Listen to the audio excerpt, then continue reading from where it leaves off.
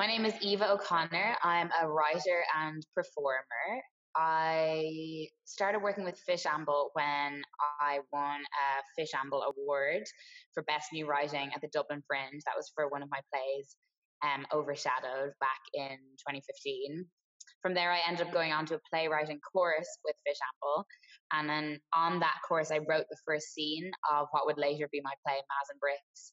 So then Fishamble commissioned that play, and that toured around Ireland in the run up to the repeal referendum, had a run in Project Arts. It went on to the Edinburgh Fringe, and finally went to New York for a 3-week run in E59, which was an incredible experience.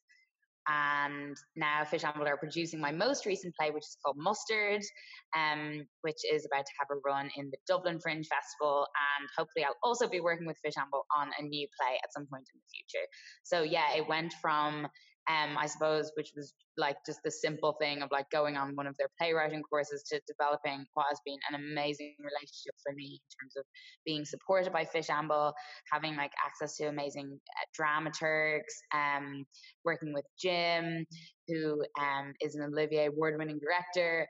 And yeah, I just think they're a really supportive and kind of close-knit company who directly support artists. I would absolutely encourage anyone who can to support Fishamble.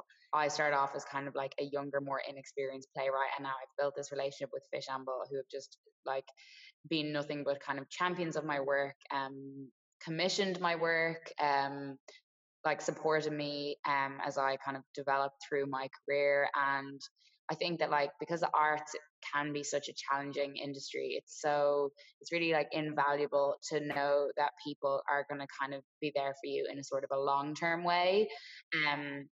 Because I think they're the kind of relationships we have to foster. I would like to say a massive thank you to people who have supported Fishamble, because by supporting Fishamble, you have directly supported my career and nurtured me as a playwright and a performer and helped me to make some of my best work. And I think people who support the arts are the most brilliant people on the planet.